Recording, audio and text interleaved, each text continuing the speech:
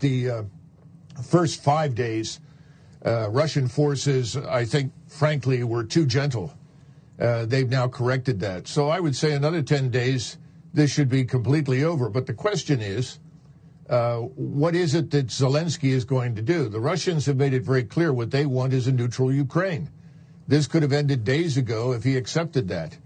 And then they can adjust the borders. But the eastern part of Ukraine is firmly in Russian hands.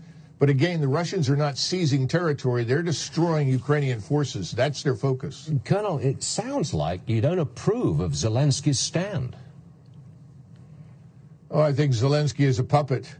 And he is putting huge numbers of his own population at unnecessary risk.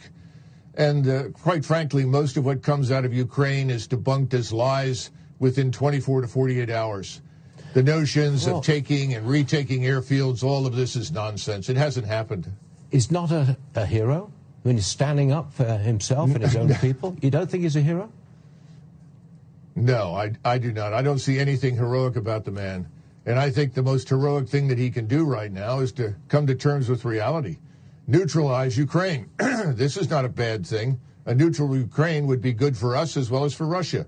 It would create the buffer that, frankly, both sides want. But he's, I think, being told to hang on and try to drag this out, which is tragic for the people that have to live through this. I'm inclined to disagree with you, Colonel, but, we'll see how this works out. Colonel Douglas Macgregor, tough guy. Thanks for being with us, sir. We'll see you again soon. Thank you.